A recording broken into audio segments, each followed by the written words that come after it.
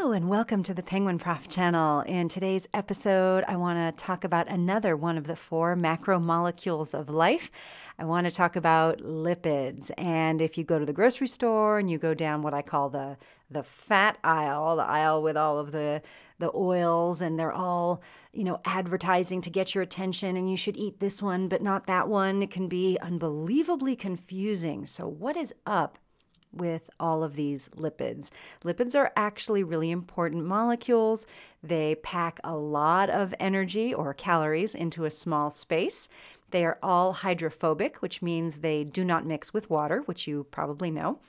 And we use them for long-term energy storage. They also help to keep us warm. And we use them to build membranes and organelles, lots of hormones. Lipids are really important for us. The first group of lipids I just want to mention really briefly are the phospholipids, and these are the components of cell membranes, and they're made of a backbone of glycerol, 2 fatty acid tails, a phosphate group, and then a side chain. I'm just basically mentioning them because I have an entire video on this. If you watch Meet the Cell Membrane, I talk about the magic of phospholipids. There's a link in the description box below. Another group of lipids include the steroids, and the most famous steroid and the one from which we build all of our steroid hormones is cholesterol. Cholesterol, by the way, is only made by animals. So when you see those plant oil labels and they have in huge letters, this product is cholesterol free, they didn't take the cholesterol out for you. Plants don't make cholesterol. They are important for us, though, because we build our steroid hormones out of cholesterol, and we can ask this question, actually, it's not really men versus women. It's actually our steroid hormones. Testosterone versus estradiol, which is the most common of the estrogens. Who is really more stable? Well, you may be surprised to see how similar testosterone is on the left to estradiol on the right. And if you think, wow, those look almost identical, you're right. There's only one real difference between the two. Which one is more stable? Well, if you know organic chemistry, this is an alpha-beta unsaturated carbonyl. And the females, the estradiol, we have an aromatic ring.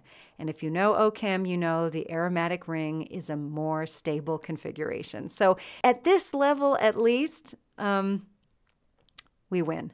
Estradiol is actually more stable. Just thought I'd mention that. We're going to spend the rest of the video talking about this group of lipids called the glycerides. And when we talk about the diet, this is the group really that we're talking about. This is a pretty typical one. This is a triglyceride. A triglyceride has a backbone of glycerol with 3 carbons. And then here you see the fatty acid tails that are attached. And when you talk about dietary fats, generally you're talking about triglycerides. So it's worth our while to talk about them. And one of the most important things about them has to do with this. You see this on food labels all the time. Saturated or unsaturated. Which one is healthier? And what does it mean? I mean, if you ask people, saturated or unsaturated with what? Calories or fat or cholesterol? People have absolutely no idea in general. And unless you've studied biology or chemistry, it's kind of easy to see why, because it is a chemical answer. It's actually saturated or unsaturated with hydrogens. So let's take a step back for just a second and we look at our Lewis dot structure for carbon. Now these penguins, if you recall, represent the valence electrons for carbon. Carbon has 4 electrons in its valence shell. We'll actually go ahead and replace the penguins with those dots right there. And I actually talked about this and explained all of this in my Chemistry Basics Part 1 video, and I put a link in the description below. But basically what this means is that carbon has to have 4 bonds going to it in order to be stable. In these fatty acid chains, what you see is that any given carbon is attached to one carbon that's, we'll call it upstream, right, closer to the methyl end, one carbon downstream from it, and then the other 2 spots are occupied by hydrogen. So remember, every line represents 1 pair of electrons being shared. So for the carbon in the center, this is happiness. It is perfectly stable here. Now, if you have a fatty acid chain that looks like this, you notice that every carbon in the middle has 2 hydrogens attached to it, and we say it is saturated.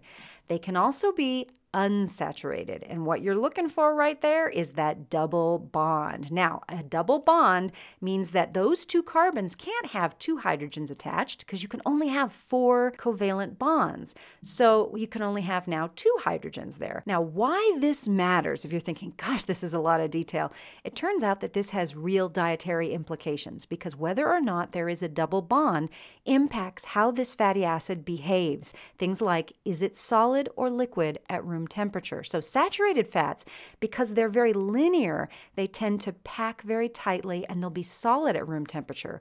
Whereas unsaturated fatty acids, because the double bonds put a kink in the chain, they tend to be liquid at room temperature because those fatty acid tails do not pack as tightly. So when you see that double bond, that makes the chain a little kinky and that affects how it behaves.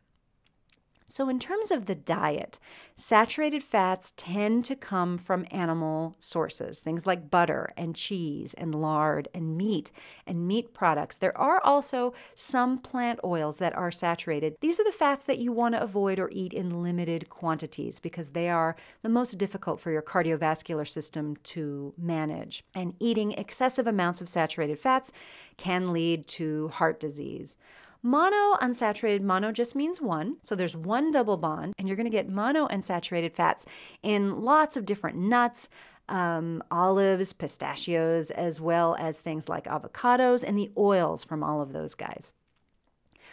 Omega-6 polyunsaturated fats. Now, poly means many. You're going to get those in sunflower seeds and wheat germ and soybean oils, walnuts. The omega-6s as well as the omega-3 polyunsaturated, these are the famous guys from lots of marine sources as well as walnuts. These tend to be very, very heart healthy. So you want to choose these polyunsaturated fats when you are looking at fats in your diet. So as you go down, these are your best dietary sources. And it turns out that these polyunsaturated fats and the omega-3s in particular are very heart healthy and have actually been shown to reduce the risk of heart disease. If you're wondering about the funky names here, we name carbons in the chain from the methyl end, which we also call the omega end. So omega-3 polyunsaturated fatty acids have their first double bond at carbon number 3, whereas the omega-6 polyunsaturated fatty acids have their first double bond at carbon number 6. So there is a method to the madness.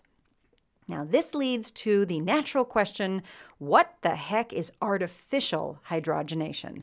Which you're going to see on a lot of processed foods, and you might be wondering what that's all about. It actually means exactly what it sounds like. You add hydrogens artificially. Now, this is done by bubbling hydrogens through extremely high heat vegetable oil. We're talking about 250 to 400 degrees Fahrenheit vegetable oil, okay, in the presence of a metal catalyst, which is usually nickel, sometimes platinum, actually. And this process can take several hours. And what happens is these double bonds, these get broken and you insert hydrogens in there. Now, we call it partial hydrogenation because full hydrogenation or the creation of all steric fatty acid chains, that turns out to be kind of gross, and those fats are too waxy and actually too solid for most food use purposes. So the process is actually stopped at partial hydrogenation. Okay, so what about trans fats? We've got saturated fats, which we've seen. We've got unsaturated fats, which we've seen. These are trans fats. Now, what's the difference? An unsaturated fat has its 2 hydrogens on the same side of the chain. And in chemistry, we refer to that kind of an isomer as cis. In Latin, cis means on the same side. Now, the other way to do it is the trans isomer. Trans is Latin for across. And trans fats turn out to be really nasty on the body. You gotta avoid them at all costs. I could do a whole video on why you should avoid trans fats. My friend who's a dietitian says, you know, it would be healthier to eat food covered in rat droppings than to eat trans fats. And that's kind of gross, but I think still a good visual. The thing you have to understand is that zero doesn't always mean zero. You find trans fats in processed foods, especially snack foods, and you may have trans fats even if it says 0 grams on the nutrition label. The FDA allows that as long as the food has less than half a gram of trans fat per serving. That per serving turns out to be really important because if you eat more than 1 serving of chips or cookies or microwave popcorn, you actually are getting trans fats. And if you read the label, you wouldn't know it. So that per serving turns out to be really important. By the way, the FDA allows this for regular fats as well. So you can say fat-free or calorie-free as long as the amount is very small. But most people don't eat 1 serving of chips. I mean, do you really eat only 6 chips? So how much fat really should we be eating? Because you do need some fat in your diet. This is based on a 2,000 calorie per day diet. The healthy range is from 20 to 35% of your calories from fat. This is how many calories and how many grams. I did the math for you. And the American Heart Association recommends no more than 7% or 15 grams of saturated fat per day. And they also recommend you avoid all trans fats. So I just got to show this. If you eat a lot of fast food, here's a typical burger and fries. And this is what you're actually getting. 68 grams of fat just from this all by itself. 23 grams of that is saturated and 7 grams of trans fats. So I know you don't want to see it, but I got to show it to you anyway. This is where we're at. The obesity epidemic is out of control. We've got fast food. We've got an abundance of fatty, salty, sweet foods and a sedentary lifestyle. And this is what you get as a combination of all of that. If you haven't seen this image, I think this is very powerful. This is MRI scans of a 250-pound woman on the left and a 120-pound woman on the right. And you can see a number of things. First of all, the collection of fat all over the body, especially look at around the heart. There should not be an adipose capsule around the heart. The heart on the left is also enlarged to support this huge body mass. That is not good. There's also an abundance of abdominal fat, fat around all the organs. And look at the joints. Oh my gosh. In the knees, look at the ankles. There's no cartilage left. Everything is bowing out from carrying this amazing amount of weight. This is not good. We must do something about this obesity problem.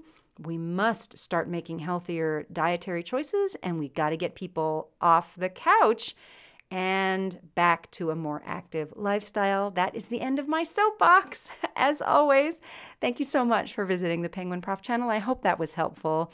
Please support by clicking like, share, and subscribe. Join on Facebook, follow on Twitter. Good luck.